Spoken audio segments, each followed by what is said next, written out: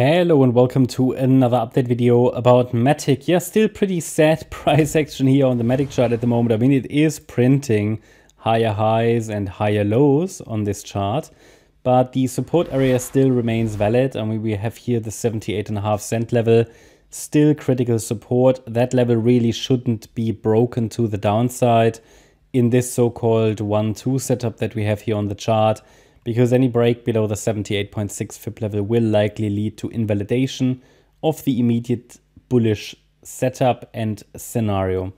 Let's talk about the structure first. We're dealing here still with this 1-2-1-2 setup on the chart. Normally one of the most bullish Elliott wave setups that you can get, a 1-2-1-2. And really, however, there were already a few 1-2s on the chart that were invalidated. At least smaller degree ones. And so far, Polygon or MATIC hasn't really used the bullish potential that it had. Well, it kind of has used it. So we've seen further upside, but not the aggressive upside that some other coins have shown. And, you know, even now the pullback is quite deep.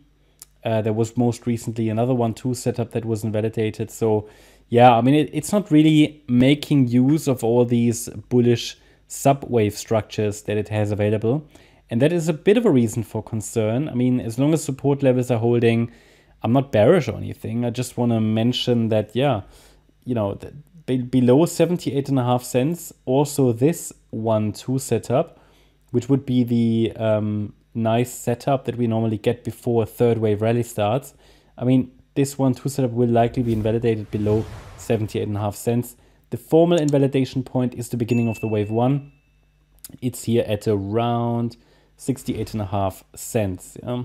So that's sort of the overall context. I can tell you that I'm done with this chart probably below 78.5 cents. Yep, there is still an alternative wave 2 that could play out, larger time frame, larger degree. And it would then simply be here, wave 1 to the upside into the December highs, A wave down, overshooting B wave, C wave down, and then go. But you know, I will lose some confidence in this chart with a break below 78.5 cents. Now it's not broken yet, everything okay, you know. Now let's go to the 1 hour time frame.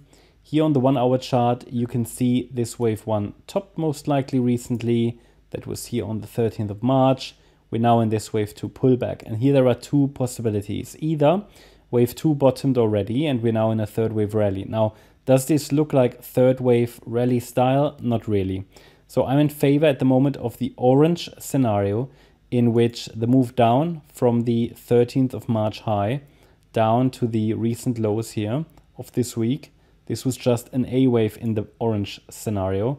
We could now be working on that B wave, which would be again an A, B, C structure. It's pretty much in line with the Bitcoin chart, this short-term count and scenario, so it kind of makes sense. Standard resistance area for wave B, for this B wave rally, is between $1.08 and $1.20. And as soon as we get into this resistance area, and should we see a reaction there, then the C wave to the downside might have started to unfold. And then it's reasonable to assume that the C wave down should test 86.7 cents or 78.5 cents. But below 78.5, I know we have to change expectations here on the chart. Yeah, this move up looks very choppy at the moment, so I assume that in this larger, in this larger B wave rally, that we only had a top in place in wave A. This here could be a B wave pullback, might even be in already because we have 3 waves down. Also depends on how I label, you know, A wave down, B wave up, C wave down, all good. And then now a break above the $1.02 level would suggest that the C wave to the upside has started to unfold, possibly targeting here $1.09, $1.13 next.